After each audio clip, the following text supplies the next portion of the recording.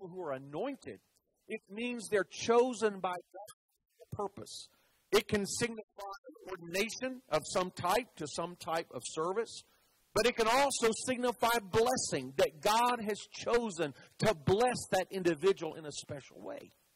And of course, we today, all of us are the chosen of God. All of us are ordained for God's service. All of us but God has planned for us to receive a blessing. So we today are the anointed. But to go back to the Old Testament context, he says, don't touch my anointed. Don't harm my prophets. What he was saying, I have a chosen people. And if you'll notice in this text, anointed is not singular, but it's a plural. If you look at various translations, you see the anointed ones. And if you go back to the text, if you read the entire psalm, it's rehearsing the nation of Israel and how God has led them. And it seems at this particular point in their history, it's talking about the patriarchs, Abraham, Isaac, and Jacob, when Israel was a chosen nation but very small. And they were wandering in the land of Canaan that God had promised them, but they were living in tents. And more particularly, Abraham was traveling from here to there, and when there was a drought or a famine, he would move into a better location. And there are several times you see a variation of the story that I'm about to tell you, but particularly it seems that you can see this story in Genesis chapter 20. Abraham had gone into the south of Canaan to the area of the Philistines. And he was a little nervous because his wife Sarah was very beautiful. And he knew that when he came to this land of foreigners, she would be so attractive that these pagan people might be tempted that they would want her. And so he was afraid they were going to kill him as a husband and take her. So he said, when we get into this land, don't tell them I'm your husband, tell them I'm your brother. Well, it was half true because they were half brother and half sister, but obviously it was disguising the most important fact about their relationship. And so he said, in order to protect me, don't tell anybody I'm your husband. So sure enough, they go into this land, and the king, Abimelech, sure enough, he sees Sarah as this beautiful foreigner, and he says, take her to my house. And so his servants take her to his house, and he wants to make her his wife. But God begins to deal with him, and God begins to send a curse upon them, sickness and plague. And so Abimelech, we don't know exactly what kind of relationship he had with God, but he became concerned. He felt like God was cursing him for some reason. So he sought God, what's going on? And God said, well, she is married to my prophet, and don't touch her and don't touch my prophet. And so Abimelech calls Abraham and says, what's going on? And Abraham says, well, that's my wife. He said, why didn't you tell me that? Because I was going to marry her, and I would have committed sin. And you would have just stood by idly, and I would have sinned against God. But it's interesting, Abraham doesn't come off as a very likable figure in this. First of all, he wasn't honest, and second of all, we don't know how the story would have played out, but it looks like he was trying to save his skin, and he was just going to sacrifice his wife's integrity in order to make sure he was okay. But fortunately, God had a higher purpose. And God was looking after his chosen people even when they weren't really cooperating with God as they should. In other words, Abraham, instead of trusting God, was trying to create his own scheme to protect himself, which would have led to disastrous consequences. But God was looking out for Abraham even when Abraham wasn't looking out for himself in the right way. And God said, that's one of my prophets. Leave him alone. Don't touch him. And so when you read this story in Psalms, or read this comment in Psalms, it seems to fit in that time period. The same thing happened twice with Abraham, and then once with his son Isaac. And so it seems what God was saying here in Psalms, even when my people were just a handful, just a small group, just an extended family, and they were wandering around, and they went into Egypt with Pharaoh, they went into the land of Philistia with Abimelech, I protected them. I told the kings around them, don't bother them. Don't attack them. Those are my anointed. Those are my chosen people. Those are my prophets. They're the ones that hear from God and speak the word of God. Leave them alone. And so even in the Old Testament we find God says, protect those who are anointed. What I have anointed, you protect. What I have blessed, you protect. Don't harm the anointed ones. And I see this as a principle throughout Scripture. It applies, and perhaps you've heard this verse being used for God's chosen leader. And I think there is an application, but that's not the only or maybe even the primary application. But nevertheless, I'll just share a few stories in passing. You read the story of Saul and David. Saul was the king of Israel. But he began to disobey God. And God told Samuel the prophet, Saul is not going to make it. He's not obeying me. I want you to find someone else, and I will anoint them to take over after Saul. And that was, of course, David. Well, Saul began to realize that God was promoting David. He didn't know that Samuel had actually anointed him to be the next king. But Saul had enough discernment to know all the people were following after David, and God's blessing was on David. God's blessing was departing from Saul. So he became very jealous of David, even sought to kill him. David had to flee for his life and go out into the wilderness. And you find two occasions in 1 Samuel 24 and also in 1 Samuel 26 that Saul and his army is chasing David and his small band of followers. And David is fleeing into the Judean wilderness, and he's hiding in caves and hiding in the mountains, and Saul is chasing him. And one night, Saul and his army sleeping, and they don't realize that David is nearby. And then another time, Saul is in a cave and doesn't realize that actually David and his men are hiding in the back of the cave. In both cases, David had an opportunity to kill Saul. And David's men said, God has placed him in your hands. He's asleep. Nobody's watching. They don't even know we're here. Why don't you creep into the camp, cut his head off, or we'll do it for you. And in both times, David said, no. Don't touch God's anointed. He's God's chosen king. He's the leader. Even though he's in the wrong, and even though one day God is going to put me in that place, I should not take matters in my own hands and attack God's anointed. I must wait for God's time. So he says, don't touch God's anointed one. And that's a powerful lesson of how we should respect spiritual leadership in our lives. And even if spiritual leadership is not always correct, still the principle is, that's God's man. That's God's leader. You keep your hands off. Let God deal with that person. Because God may be talking to that person. And God may, if he makes a mistake, God can show him what to do about that mistake. It's not our job to attack. And you know, in our day, there's not much respect for authority, whether it be government officials or education system. And I guess in many ways there's a good reason why there's not much respect, because some people in leadership haven't acted in a way to deserve much respect. But still, there's a principle that we should respect godly leadership. And even if the person is not a Christian, God has placed order in society, order in government. We need to respect authority. And so, in our day, there's a lessened respect, and that's even affected the church. I remember when I was a pastor, and it would shock me when this would happen, because most of the time people would respect pastoral authority. And if someone was doing wrong and I had to talk to them, they were apologetic or repentant, or even if they weren't ready to change their ways, at least they were respectful. But every once in a while, I would find somebody that I would say, listen, I need to talk to you about thus and so, and here's what you've done, and I want to help you. And they would just completely deny it. No, I never did that. Oh, that's a false accusation. And sometimes I knew good and well I had the evidence, or I had enough discernment, and I would say, wait a minute, I'm your pastor. I'm sitting here trying to help you. It's got to start with you telling the truth. Oh, no, I didn't do that. That's false. That's a lie. And I don't know why people would tell you that, and so on and so forth. Well, you can't really help someone like that. And then in some cases, I remember I'd come say, okay.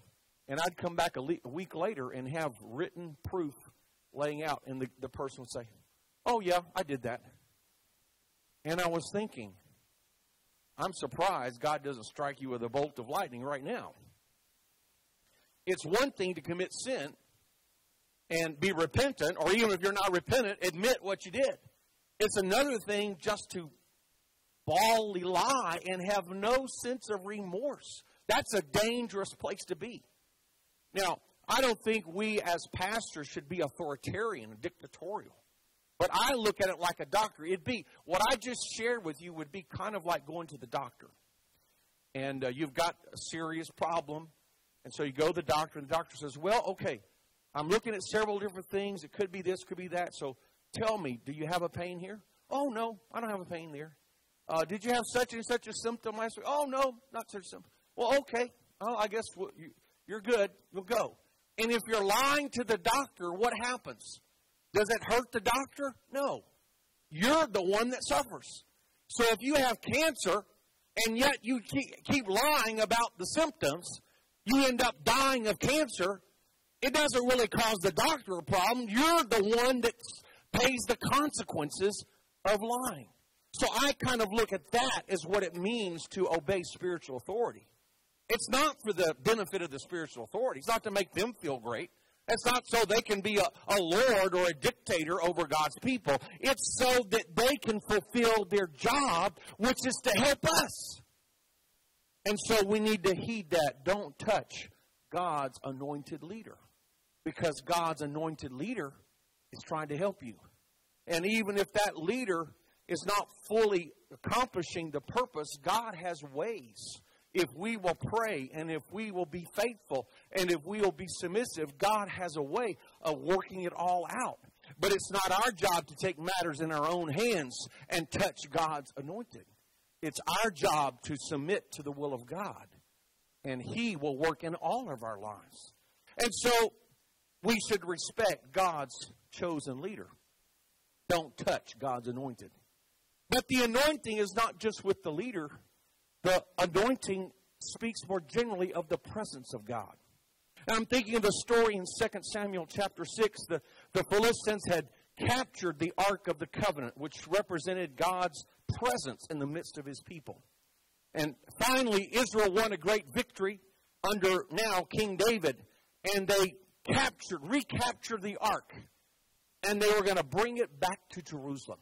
It was a time of great victory, a great celebration. And as they carried the ark, they made the mistake. God was very specific in describing how the ark was to be handled. It was supposed to be carried on sticks, or you might say it was supposed to be carried on the backs of the priests through poles. But instead, They had seen what the Philistines had done. They put it on a cart. And so they're already not following God's plan. And so as the ark's cart was going down the road, it was bumpy. The ark started jumping around, and one of the priests saw, it looked like to him as the ark, as the cart jolted, it looked like the ark might fall out, which would be terrible. So he reached out and he steadied it. It seemed like a good thing to do, but God had been very specific. Don't touch the ark. That's sacred. That's holy. That represents my presence. You carry it on poles where the poles will be on the shoulders, but you don't carry the ark in your hands. You don't take the sacred things of God and grasp them in your own hands as if you are in control, as if you decide what to do with God's presence or God's anointing. And so when Uzzah violated the command of God, even though he had a good intention, it was a clear violation of God's command, and he died instantly. Don't touch the anointing. Protect the anointing. It's the presence of God in the midst of his people. Well, then later, as they continued to bring the ark, this time on the poles, on the shoulders of the priest, as the ark came toward Jerusalem, it was such a great time of celebration and restoration. The King David said, you go a few paces, stop, and offer a sacrifice. You go a few more paces, you stop, you offer a sacrifice. And he got so excited, he took off his kingly robe, and he was just dressed in his common linen garment, and he began dancing and praising God and worshiping God. I believe he felt the presence of God much as we do today. He was overjoyed. He was excited. All of Israel was worshiping. The horns were blowing. The people were cheering. The king was dancing. And his wife, Michal, King Saul's daughter, looked out the window. And she thought, he's just acting like a commoner. He should be acting like a king. He should be dressed in his royal robe. This should be an impressive ceremony. We should go through a strict liturgy. Instead, he's down the street dancing with all the commoners. He's taken away aside his kingly robe, and all the servants can just look at him as an ordinary common person. And so she rebuked him. And David said, you know what? I'm going to dance even more. When it comes to celebrating God's presence, no matter what you criticize, I'm going to worship God all the more. And the Bible says that Michal had no children. She was barren to the day of her death because she did not respect the anointing. So here you see the anointing goes beyond the box. And it starts talking about the worship, entertaining the presence of God, respecting the anointing of God, respecting what God has chosen. Don't touch the anointed. Respect the people of God. Respect the leaders of God. Respect the presence of God. Respect the worship of God. It's a teaching of respect. And then finally, if you'll notice my text, as I said, it's plural, the anointed ones, not just the leaders, but actually it's God's people, the collective people that God has chosen. Don't touch the anointed ones. Don't touch my prophets. And really in the New Testament, we see this come to pass in the church, because really all of God's people are the chosen ones. Now it's not just the nation of Israel, but people of every nationality can enter into God's presence. People of every background, every walk of life, every race, every color, every language can become part of God's people. Not by being born the first time physically, but by being born again spiritually. When you're baptized in Jesus' name, you all take on the same family name, the name of Jesus. You're all washed by the same blood, the blood of Jesus. When you receive the Holy Spirit, you all receive the one Spirit of God. When you speak in tongues, that's given you all a common language, where although languages have divided the human race since the Tower of Babel, now through speaking in tongues, all nations are united into one church, to one family of God. So now we are the anointed ones. The New Testament says we're all kings and priests to God. No longer, all of us may prophesy. I'm not saying all of us are preachers, but every one of us can have a testimony. Every one of us can have an anointed prayer. Your prayer can change a person's life. You can intercede for someone, and you may not be a preacher, you may not be a pastor, but your prayers can change the destiny of a lost person. Your prayers can become prophetic. Your testimony can become prophetic because you are the chosen of God. And so now we step into that promise. And the Bible says, don't touch God's anointed. Respect the people of God, in whom is the Spirit of God, who are speaking the Word of God. And that's why you have a passage such as 1 Corinthians 3, 16 through 17. It says, don't you know you're the temple of God, and the Spirit of God dwells in you? And then it goes on to say that if you defile the temple of God, God will destroy you, because the temple of God is holy, which temple you are. Now, the King James says ye, because it's plural. Now, there are passages like 1 Corinthians 6, which says singular, your body is the temple of God's Spirit. So when you receive the Holy Spirit, God's Spirit dwells in you, and your body is His temple. But 1 Corinthians 3 is using a plural. We are the temple of God collectively. So while it's true that each of us individually is filled with the Spirit, and wherever we go, we take the Spirit of God with us, we are the temple of God wherever we go.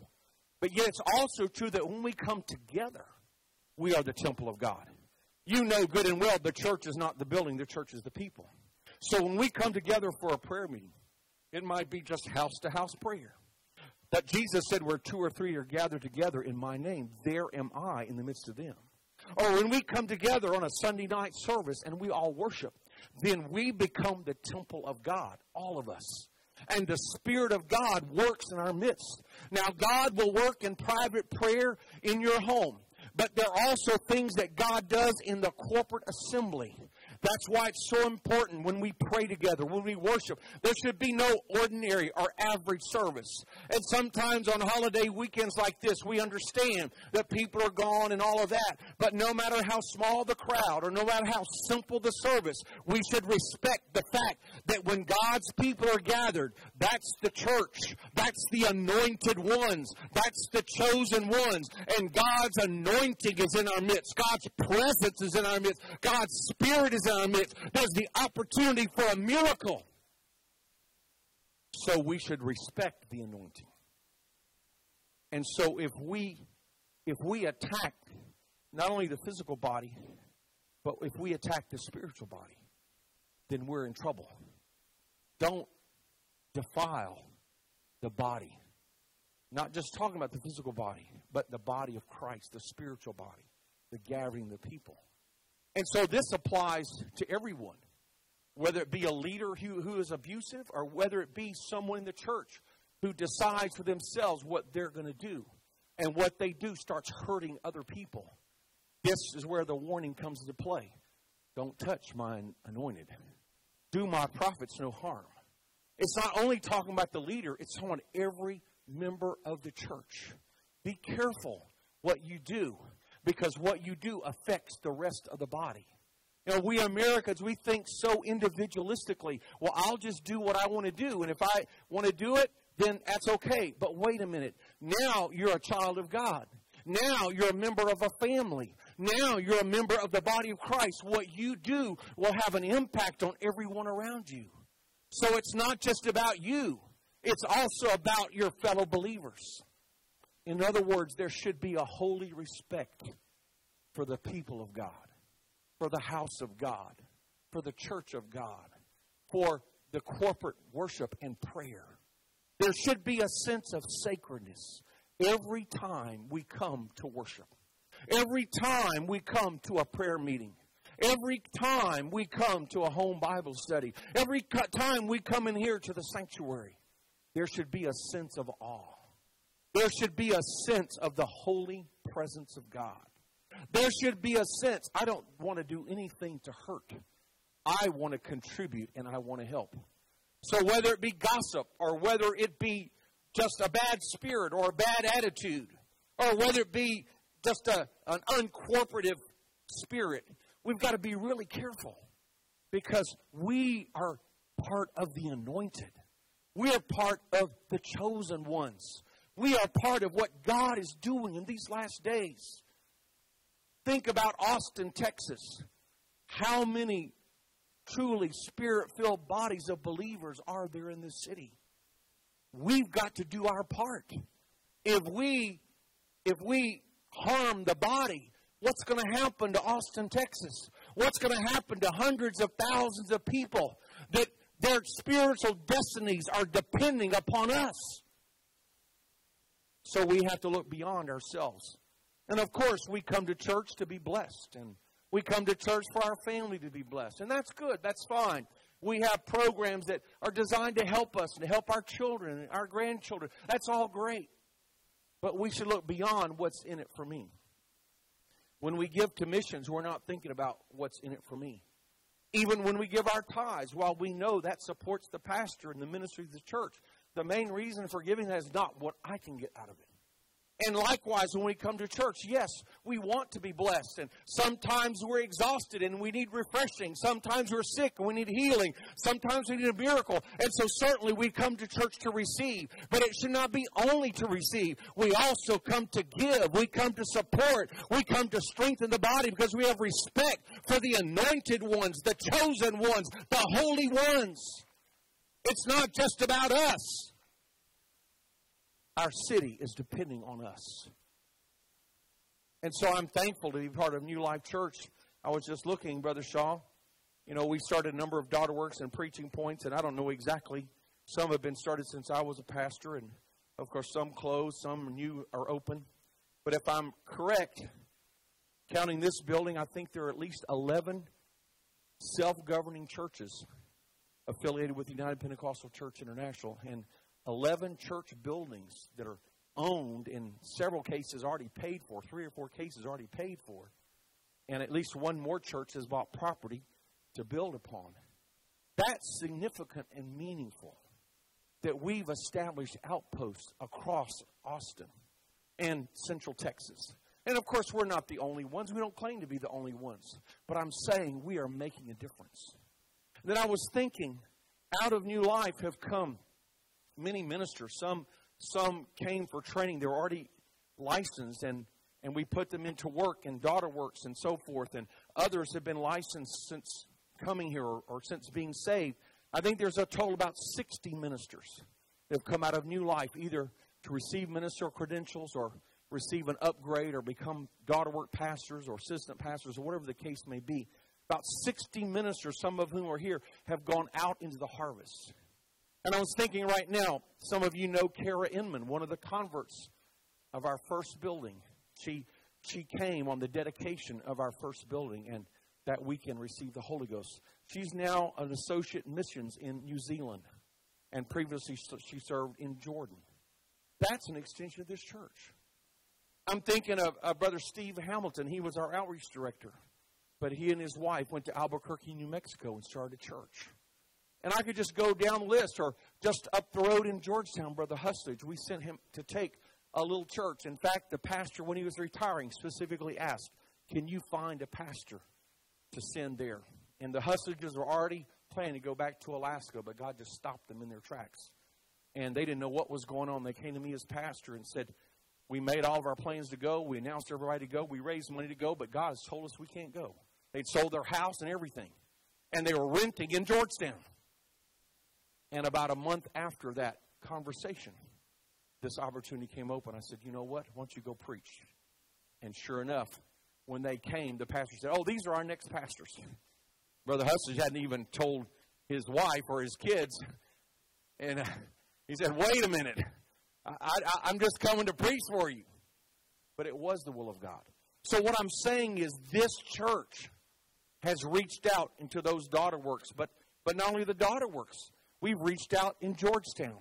And Georgetown started a church in Gerald. Now I hear they're starting in Liberty Hill. So we've got from our efforts, it's not just limited to the next step, but Now it's expanded even further.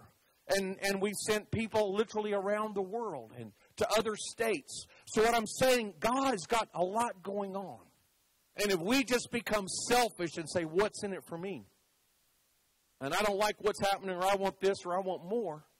If we're not careful, we could hurt what God is trying to do. But if we will continue in prayer, if we will be full of the Holy Ghost, then there's no telling what God can do through us, through our church, through our prayers, through our ministry. You don't have to be a preacher to have a ministry.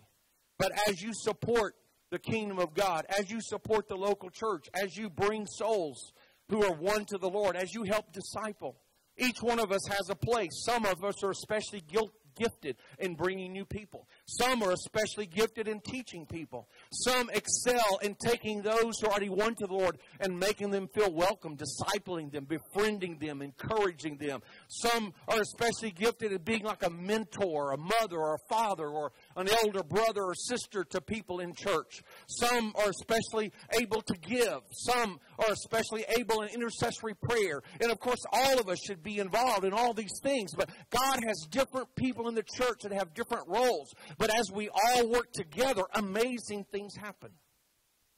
But if we just focus on our little area and don't respect what others are doing, then we could hurt the big picture. And so as I was praying for this, and actually I got this message probably a couple years ago, but never felt the time to speak of it. But I was thinking, and I was trying to apply it to my own life. God is doing amazing things in our church, in our lives, in each one of you. Many of you, I could tell your testimony of how you came to the Lord, or how God has brought you to this place, and you've grown, you've expanded, you have an active role, you've done many good things. And if we look around, the church is full of people who've made different kinds of contributions. But the purpose of my message is for us just to step back and say, okay, what is God doing? I want to be part of what God is doing. I don't want to hinder, but I want to help. I want to add my contribution. Because the Bible says, don't touch God's anointed. What God is doing, don't hinder it, but help it. So whether it be the pastor or the assistant pastor or the youth pastor or some leader, obviously we want to support them and respect them and not hinder them or hurt them. But it doesn't just extend to that. That's not all of it. But when the presence of God moves in a service, it's like the Ark of the Covenant being brought in the building. I don't want to just stand on the sidelines. I don't want to be a hindrance to the move of the Spirit. And not only that, I want to encourage the flow of the Spirit. I mean, I just don't want to be a bystander. Everybody else worships, and I'm just carried along in the stream. No, I want to be part of the flow of God. And when it comes to worship, we all have our own personalities, our own styles. Okay, that's fine. But I don't want to be the one that drags down the worship. On the contrary, I want to add something to the worship. I want to get in tune with the Spirit. I want to add my part to it. And when one member of the body is struggling, I don't want to kick them when they're down. I don't want to add gossip to the whatever situation might be. But not only do I don't want to be a harm, I want to be a help. When somebody's lying there, I don't want to kick them, but I don't want to just walk past them either. I want to extend a hand and pull them up. In other words, what I'm saying, don't touch God's anointed. Do my prophets no harm. It starts with respecting the people of God, the presence of God, the power of God, the work of God. But it goes on beyond that. We can turn it around to a positive and say, wait just a minute. I don't want to hurt them. I want to help them. I want to be part of them. I want to add to the work of God. I want to be part of the work of God. I want to be part of the anointing. I want to treasure the anointing. Because it's made all the difference in my life. You and I wouldn't be here if it was just traditional church, would we? Many of us came from traditional church. That's not what saved you. What has made the difference in your life is the anointing. So I want to protect the anointing. I want to protect what God is doing special in our church. I want to protect what God plan is for our city. I want to be sensitive to the move of God. I don't want to harm it. I don't want to stand in the way. But neither do I just want to stand on the sidelines either. I want to be right in the middle of whatever God is doing. I want to play my part in the work of the kingdom of God. I want to be part of that anointing. I want to be part of the chosen ones, the anointed ones. And so the burden of my heart is tonight, protecting the anointing. What is God trying to do in our lives? What is God trying to do in our church? What is God trying to do in our city? I was a pastor here for 18 years. Brother Shaw has been pastor for 8 years. I really believe the best is yet to come. I don't believe our best days are in the past. I don't believe our greatest victories in the past. A year ago, we celebrated our 25th anniversary, and a beautiful book was published that had all wonderful testimonies. Many of you were in there. But you know what? I don't believe those are the greatest stories. I believe the greatest stories are being written right now and are going to be written. And you are going to be in them. You are going to be writing them. So I'm saying, let's protect the anointing. Don't look at it, well, we've arrived, we'll coast from here on out. We've arrived, so my part is not needed. No, I think God has a plan for our church. I believe God has a plan for Brother and Sister Shaw. I believe God has a plan for each one of us. Oh, let's protect the anointing. I hope I'm somehow connecting to you right now.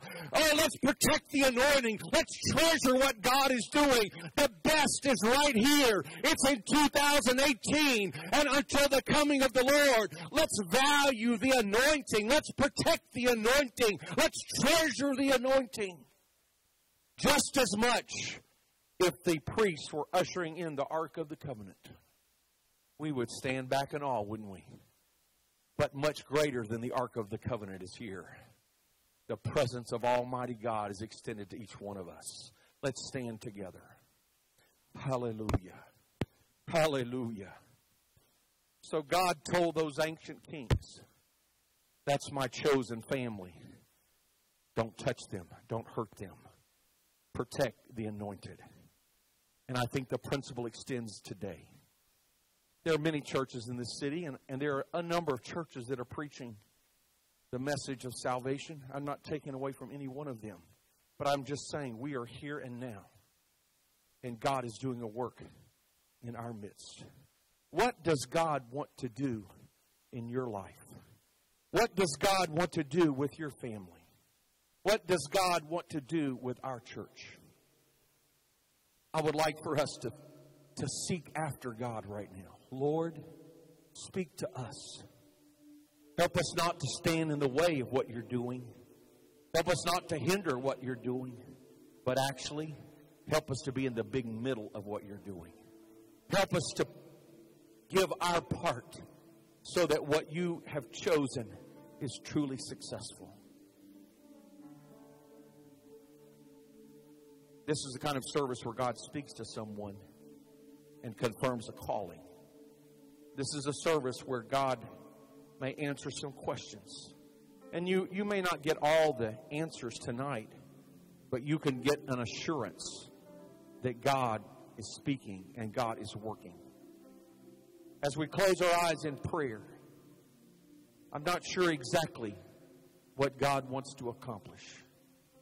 But if there's somebody here tonight, you feel like that God is speaking to you to step up to the next level, to treasure the anointing, to protect the anointing, whether it be a call that God has placed in your life, or whether you discern why you're part of this local body.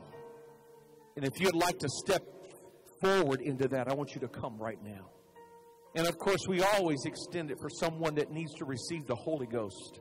God is calling you to become part of His anointed family. There's room for every one of us. All we need to do is repent of our sins and open our heart to God. If you've never received the gift of the Holy Ghost, God will fill you with the Holy Ghost tonight. And you can be part of the plan that I'm talking about. Is there someone here tonight that you'd like to come and pray? And you'd like to seek after God? Maybe this message is for my benefit tonight, because even though I'm the general superintendent, I need to be sensitive to the voice of God. I don't need to be a hindrance to what God is doing. I need to promote what God is doing. I don't need to be caught up in a function or a title or a position. I need to protect the anointing. I need to protect the move of God. I need to be part of what God is trying to do in these last days. Hallelujah. Would you come and pray? If the Lord is talking to your heart, why don't you come? Let's seek the Lord. Lord, what can I do? Not to hinder, but to help. What can I do to protect the anointing? To protect the people of God in Austin. To protect the leaders in Austin. To protect the spirit of worship in our assembly. To protect the move of God. What can I do to protect what you're trying to do in these last days at New Life in Austin, Texas? Would you spend a little time in prayer? Who knows what God will do? God will confirm His word if we'll call upon Him. Let's pray together.